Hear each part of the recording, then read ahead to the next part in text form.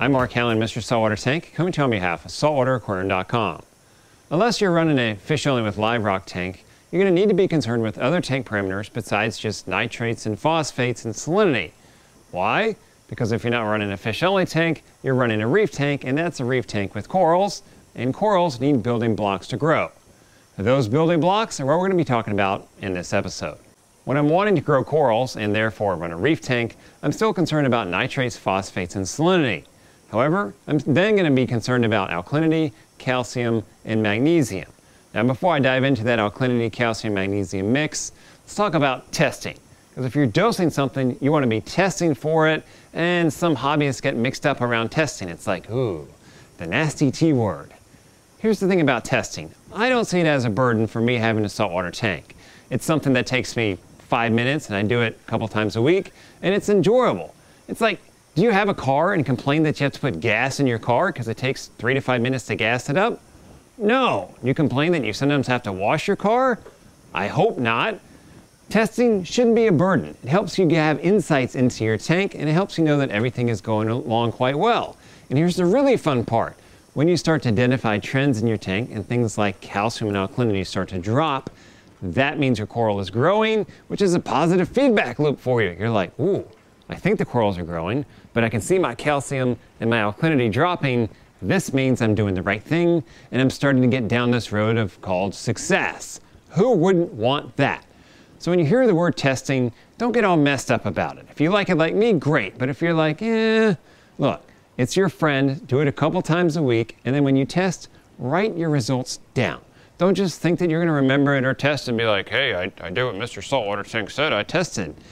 Test, write down your results so you have a log. We want to be able to start spotting trends. You want to be able to have something to go back to see if something went wrong, whether tank parameters correlated with that. You don't know if you don't write these things down.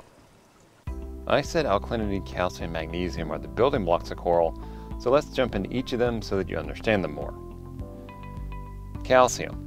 Calcium is used by hard corals to build their calcium carbonate skeletons.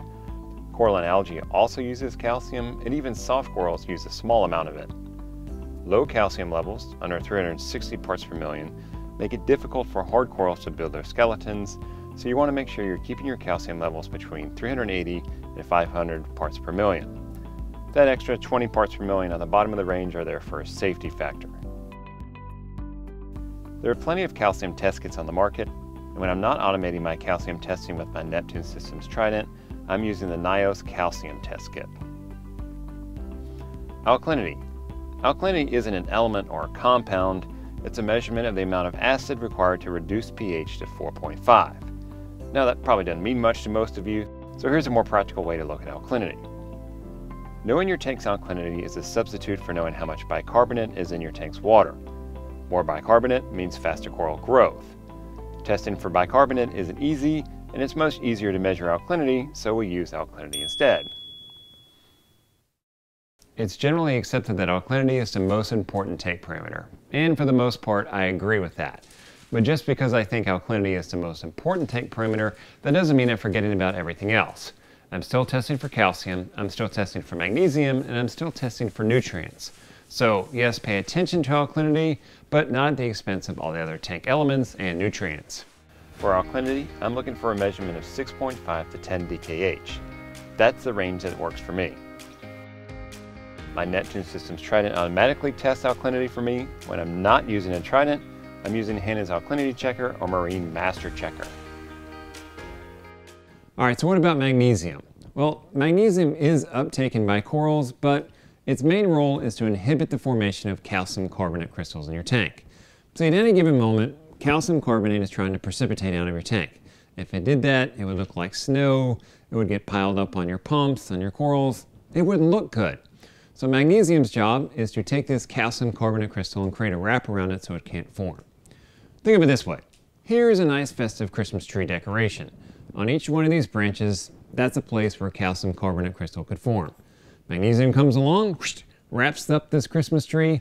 There's no more branches exposed, so crystal cannot form anymore. So that's magnesium's role. What am I looking for in terms of parameters for magnesium? I'm looking for this. For magnesium, I'm looking for a measurement of 1250 to 1500 parts per million. My nitrogen system's Trident automatically tests for magnesium. When I'm not using a Trident, I'm using NIOS Magnesium Test Kit. As you start having success with corals and your tank starts to mature, you're going to need to add more calcium, alkalinity, and magnesium to your tank. How do you do that? There are a couple different ways to do it, and I'm going to talk about all those methods in the next episode. I'm Mark Callan, Mr. Saltwater Tank, coming to you on behalf of saltwateraquarium.com.